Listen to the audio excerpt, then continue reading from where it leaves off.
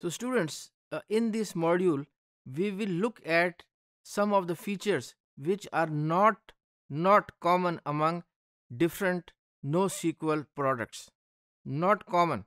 It means that there are NoSQL solutions or products which have a number of common features but lack certain features which we will discuss in this module, but they still qualify to be NoSQL database.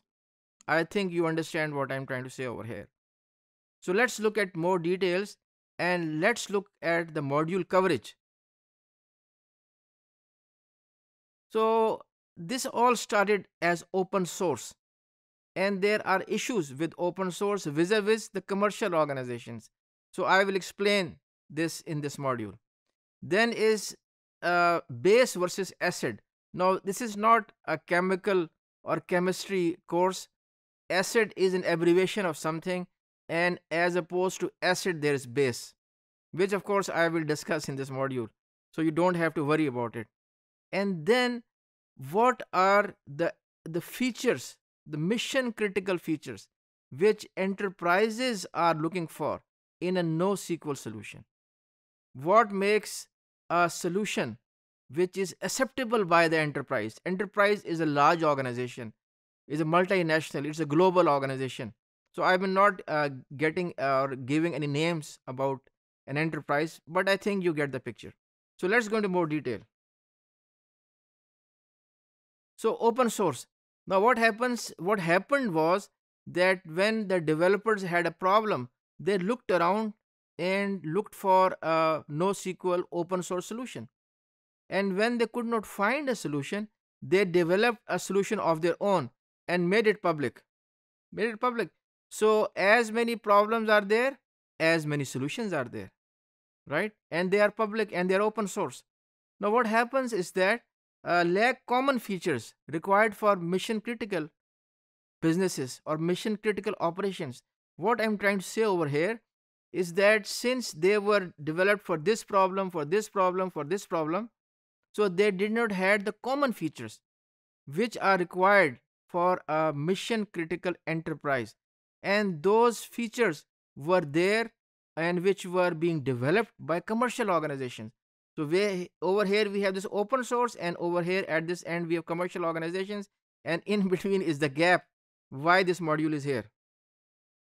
Now therefore, now if you are a developer or if you are a chief information officer or a chief technology officer, you should be aware of the total cost of ownership, because you might get an open source NoSQL solution, but that solution may not have the features which are required in an enterprise, and there should be and there could be a heavy subscription fee, and when you pay that fee then you get those features. I think you get the picture.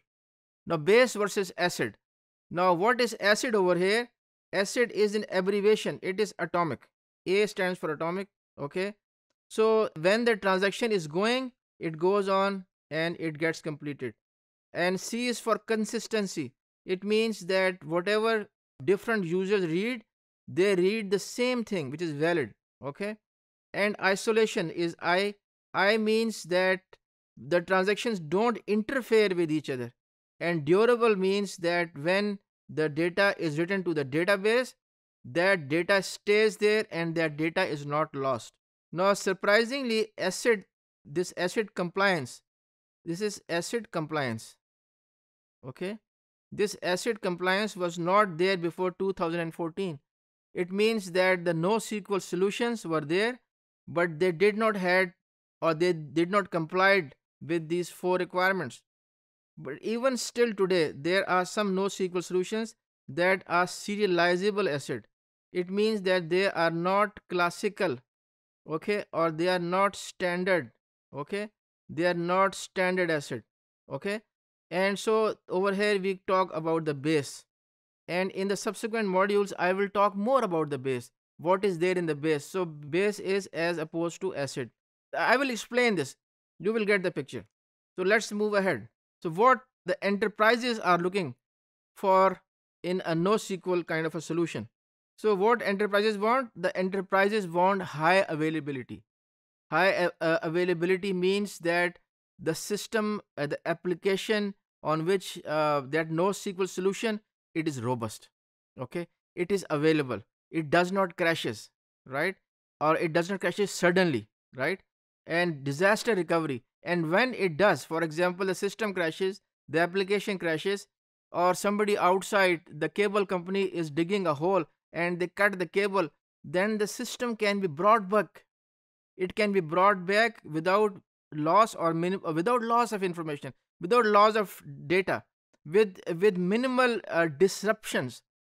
Continuity and support. Support means that there are people who can advise, who can tell, and the best practices can be provided by the services people who can tell, who can advise. And of course, there is an ecosystem that there are partners, there are developers, there are people who are developing things and which can be plugged in, which can be patched up, so the application keeps on running, which is developed on a NoSQL solution.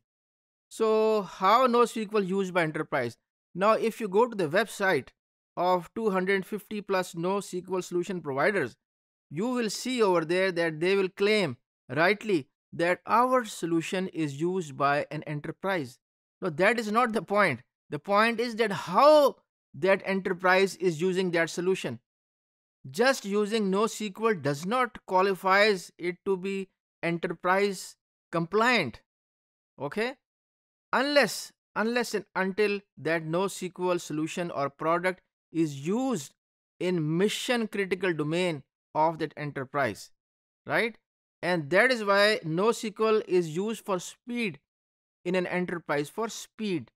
But the critical data, okay, the mission critical store is in a relational database management system. So NoSQL is providing speed, but the data security is in the RDBMS. So that's all I have for this module for you. Thank you.